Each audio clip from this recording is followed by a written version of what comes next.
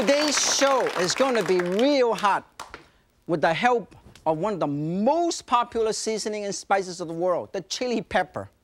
In western region of China, like Hunan and Szechuan, you better watch out. The food is so hot. Your hair actually will smoke just looking at the food. Today, I'm going to show you how to turn up the heat 4 different ways. With fresh and dry chili sauce, and of course, chili oil.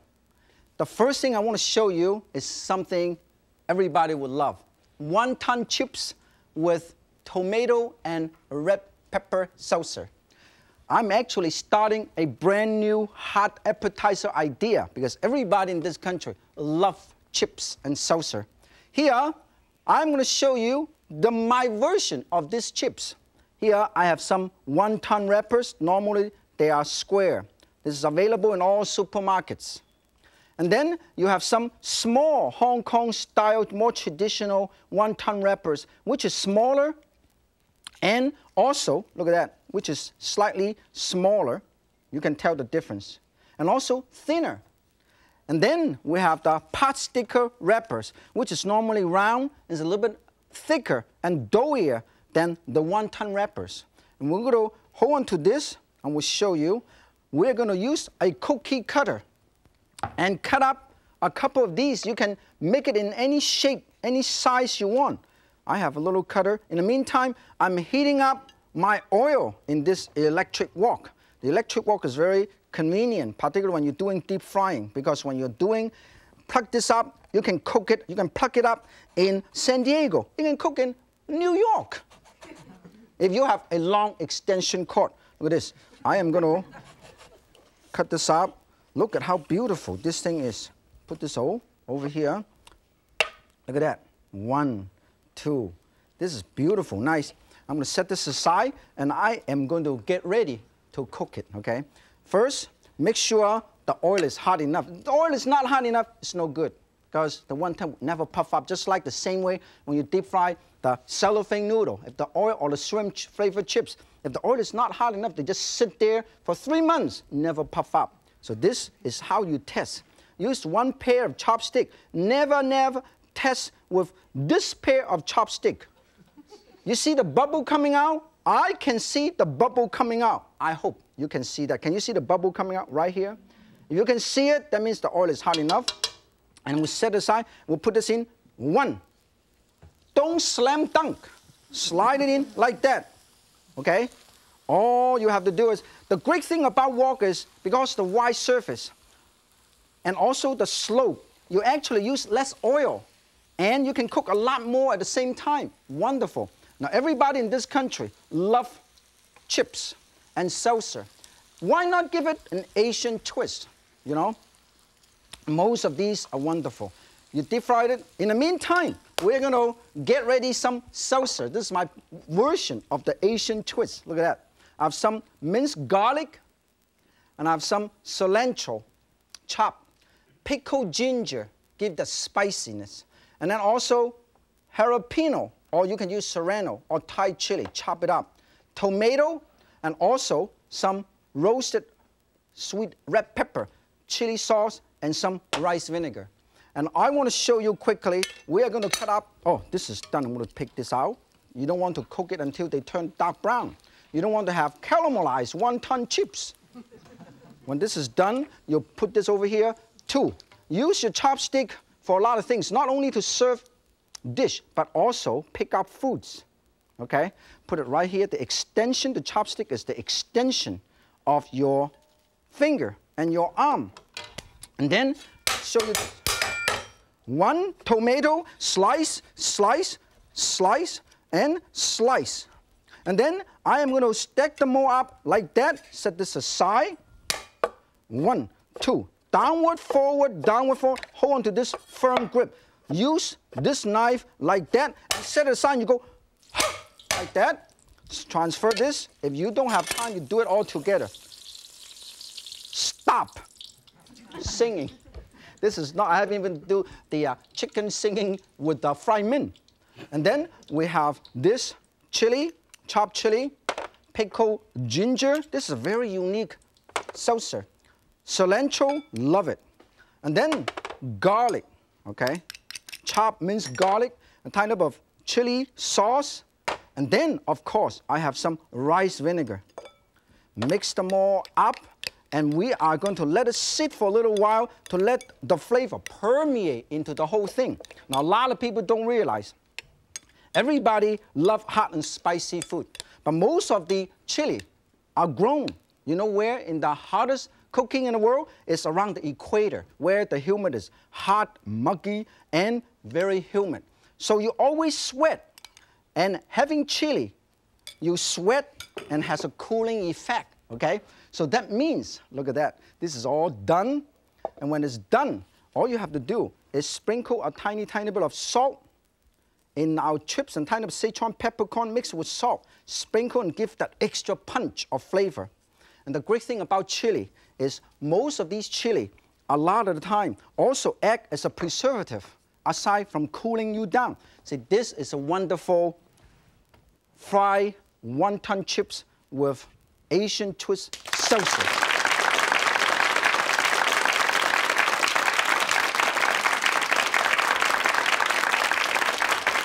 Now, next, we move to my first main course, the national dish of Singapore, the Singapore chili crab. In Singapore, there are plenty of crab. When the Chinese and the Asian talk about fresh seafood, they're talking about live seafood. And I have these crab in my fish tank for approximately 4.5 months and 3 days and 16 hours and 45 minutes and 3 seconds. And I am going to put this back in my aquarium after I finish the show. And this is the twin of a dead crab. And this one, I have removed the cap like this, okay?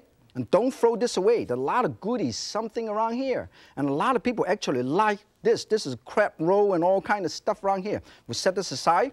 And then I'm going to put this over here because I have to cut the body. Look at this. I have to cut the body in 6 pieces like this. Look at this. 1, 2, 3, 4, 6 pieces. And also I have to crack all of these because when I crack that, in the meantime, I'm going to heat up my burner. Look at that. I'm going to heat up my burner. I have to crack this. Set it aside. You see how functional this is. After this is done, clean up your cutting board and you're ready to cook. Now here, all the seasoning I have is very simple. I have some chopped ginger, dried chili, fresh chili, and garlic, and some tomato paste, and some soy sauce, okay? That's all I have. Everything I have is right here. When this wok is hot enough, we are going to put a tiny, tiny bit of oil, not much, okay? This is a wonderful dish because in Singapore, there are plenty of crab and plenty of fresh and dried chili. And that's the reason why everybody in Singapore love this. When they go out to a restaurant, this is what they eat every time. That's why it's a national dish. When this is done, we'll transfer this, all this garlic, ginger, chili pepper, everything right here. To get those flavor out, because you want to get the spiciness out of this.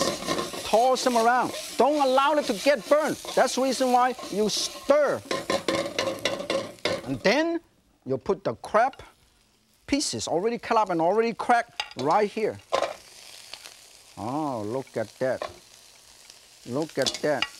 Sometimes in some restaurant, they even cut this off. Let me show you. They even cut this little piece off. They don't need this piece, okay? They just put it right over here. But today, we are in a rush. We don't care. We don't have to worry about this at all. And we're going to cover this up, put a tiny bit of broth, homemade soup stock, a tiny bit of sugar, tiny bit of chili sauce, or a lot of, and then a whole bunch of tomato sauce, tiny bit of soy sauce. Wow, this is hot. And then we cover this up like that. We'll cover this up and let it cook for approximately 6 to 8 minutes over medium heat until they're nice and ready, okay? While we're doing this, we look at this. I have right here done a wonderful dish. Why I call this a twin? Because this is already nice and ready. We set this aside. Look at that. We transfer the whole thing, chili crab. Look at how beautiful. And we put it right over here. Isn't that beautiful? Marvelous dish.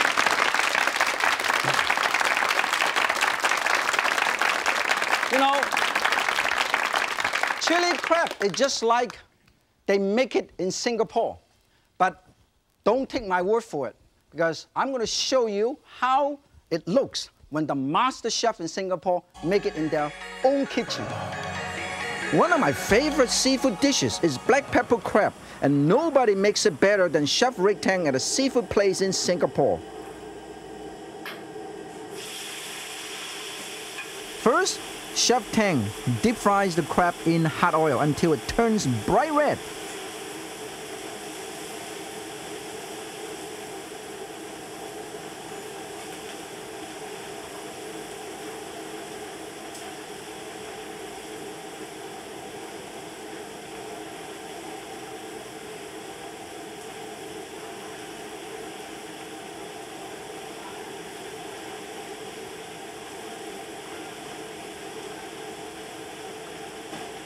Then he drains the oil and sets the crab aside.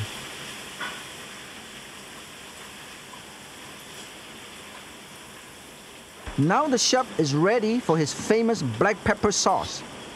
I have been trying to get this recipe from him for at least 5 years.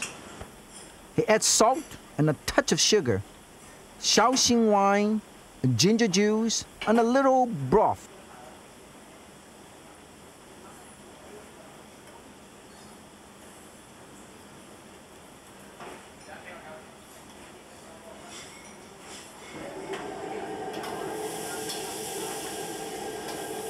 Now he returns the crab to the flaming wok, tossed with the sauce.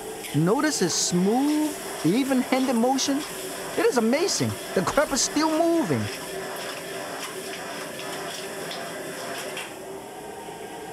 And of course, he adds a lot of black pepper, lots of it.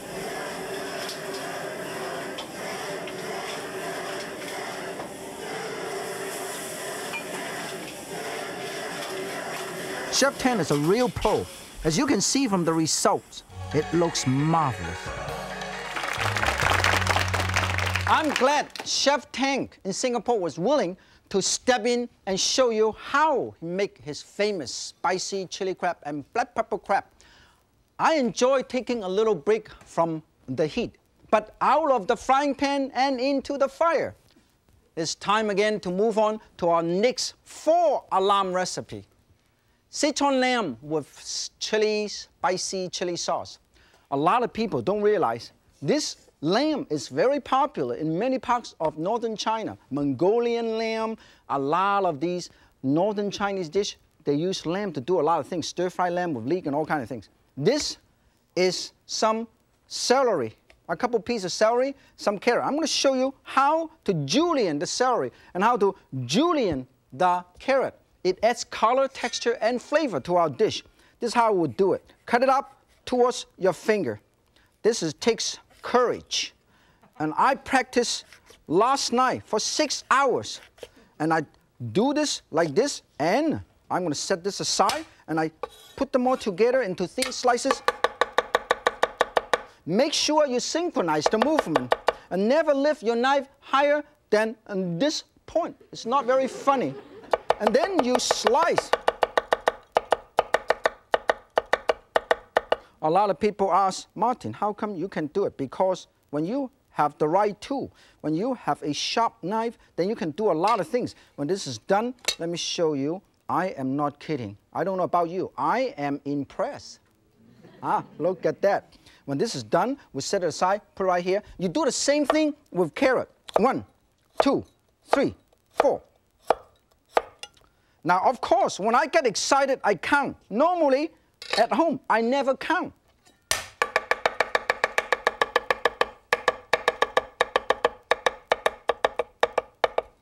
All done. Set it aside. Use this as a spatula to move the food from here to there.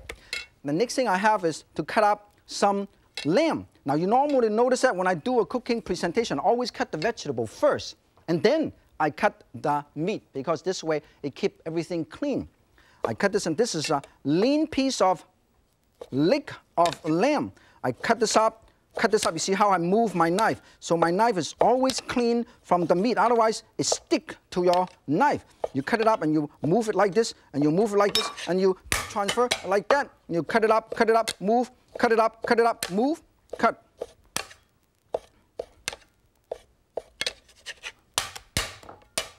Like here, put it right here, and then we will marinate this. Now, marinate is very important in Chinese cooking because it gives that nice, wonderful flavor and a wonderful texture, because sears the meat and seal in the juice, okay? First, I use some soy sauce.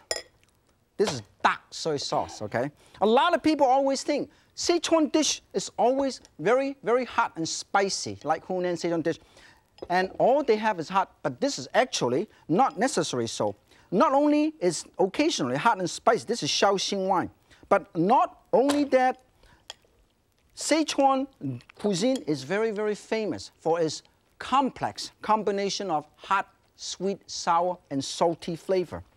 I have the Shaoxing wine, which is a Chinese rice wine with soy sauce. We also have some chopped mint. We have some cornstarch, or you can use tapioca starch. Some minced or chopped garlic, and then also have some Szechuan chili, Szechuan peppercorn, ground and toast, and a dash of sugar. Okay, sugar is not necessary. You mix them all up, marinate it for anywhere from half an hour to 2 hours up to overnight. Okay, and then you are going to get this wok hot. Put a tiny bit of oil, 1.5 teaspoons or so. As I always do, make sure you measure everything. And then you put the lamb, which is already marinated, for exactly 2 hours and 30 minutes. Put it right in here.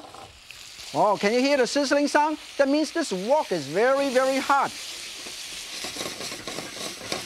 Toss, toss, toss. It doesn't take too long to cook. And I can see and I can smell the flavor from the garlic. The wine permeate into the meat, and the cornstarch help to seal in the juice more. When it's done, transfer it, put it right here, and then you can saute the vegetable. Look at that. I have some carrot, julienne, celery, and green onion. We just toss everything right here. If you want to shorten the cooking time, all you have to do is put a tiny bit of soup stock, and you can actually cover this and cook it for a few seconds. But you don't want to cook it too long, otherwise it lost the texture, the color, and some of the nutrient, the intrinsic quality is lost. This is nice and ready. We put the lamb back. Look at that. It doesn't take too long to cook. Look at that. Toss, toss. It's a marvelous dish. And then we're going to do the final seasoning. A tiny bit of chili. Oh, chili sauce. This is hot. And then a tiny bit of sesame seed oil. Szechuan Hunan dish use a lot of sesame seed oil. Do a tiny bit of rice vinegar. And also a tiny bit of soy sauce. And of course, hoisin sauce. This is marvelous. Hoisin. It's made from fermented soybean, sugar, and garlic. When it's done, this is going to be so good. We're going to transfer this dish right over here. All we have to do is one portion. We can serve with rice. Look at how beautiful, how wonderful this Szechuan spicy lamb with chili sauce.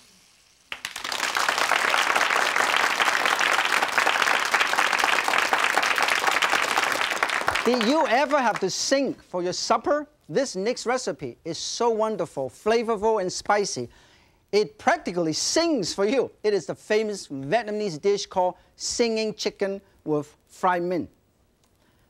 This is wonderful. I want to show you how fast and how easy to do it. We're going to use not only fresh chili, but also chili oil in this particular dish.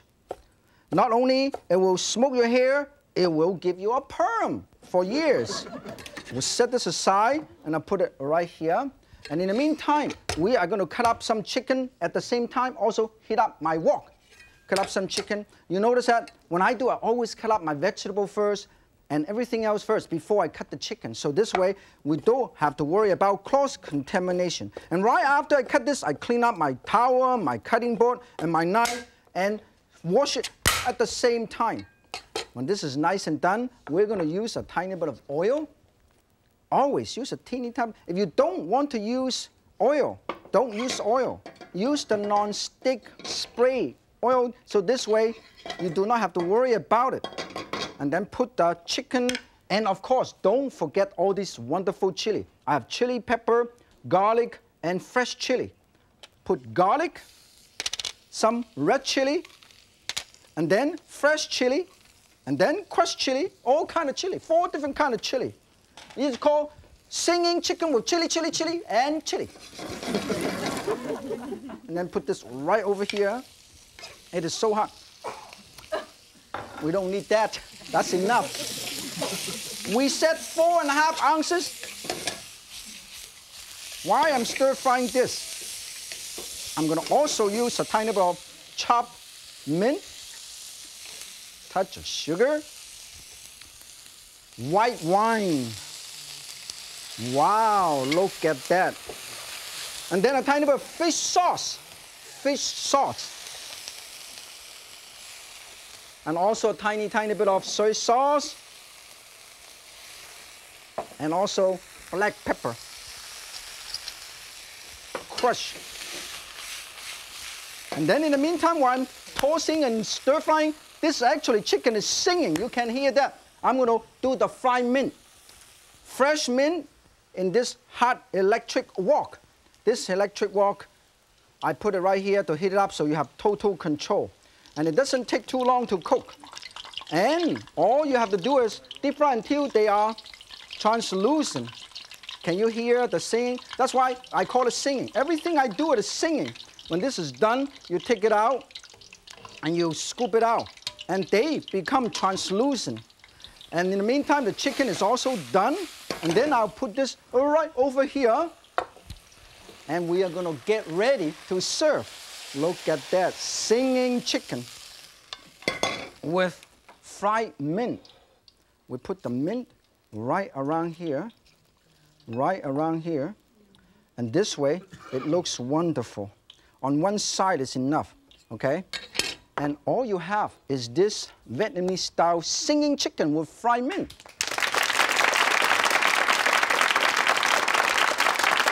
Okay, there is my hot tip for experimenting with spicy food.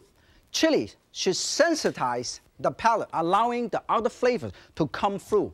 They shouldn't make the food so hot that your mouth burns and your hair smokes. If you cannot stand all this heat and hotness, don't get out of the kitchen. Just turn down your thermostat a little bit until you find the level of hotness and spiciness that suits your taste. Stay warm and remember, if Yan can cook, so can you. 再见。